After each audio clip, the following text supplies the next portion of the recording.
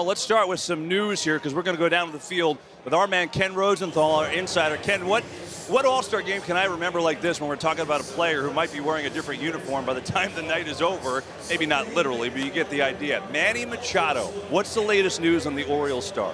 Well, Kevin, first of all, you're absolutely right. This is virtually unprecedented in All-Star game history. A player about to take the field in his team's uniform for the last time. A trade of Machado to the Los Angeles Dodgers is increasingly likely. Barring a last-minute snag, that is the outcome rival clubs expect. The Orioles would get a package of prospects expected to include Cuban outfielder Yusniel Diaz.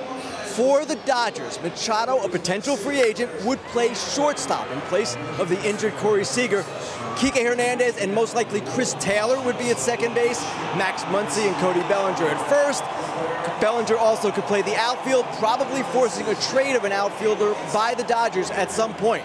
But as we sit here tonight, Manny Machado will represent the Orioles for the last time.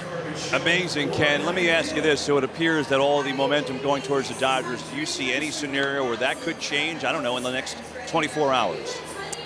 Kevin, anything is possible until an announcement is made. And the Orioles have a history of quashing deals at the last minute due to physical concerns. But everything I am hearing is that this thing is progressing as it should progress, and that the other teams involved believe that the Dodgers will ultimately be the team that gets Machado. Kenny, fascinating. We appreciate it. We'll see you a little bit later in the show.